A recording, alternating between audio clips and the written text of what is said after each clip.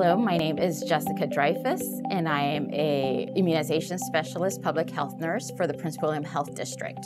The communities we serve are Manassas Park, Manassas City, and Prince William County.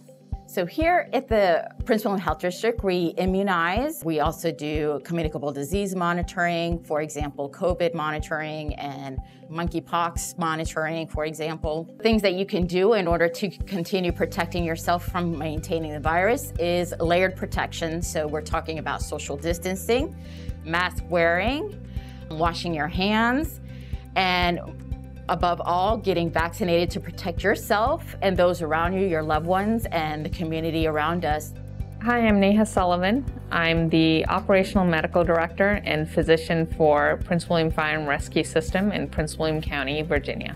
It's important to be vaccinated from the COVID-19 virus. I think about it from a personal viewpoint of protecting my family, protecting myself, as well as protecting my colleagues who I work with, whether that's in the emergency department during a shift or when I'm working with the people in Prince William Fire and Rescue System. You want to first consult with your pediatrician to see if they are offering either Moderna or Pfizer vaccine. The Prince William Health District, we have two facilities, one in Manassas and one in Woodbridge, that is doing we call it baby COVID, which is 6 months to 5 years of age for Moderna. It's a 2-dose that's being provided by appointment only. So I encourage parents to continue vaccinating your children, staying on top of your own boosters, being on the lookout for the 5 to 11 boosters, for examples, that have been indicated by the CDC. I chose Prince William County Health Department because I have a lot of trust in the people who work in this county.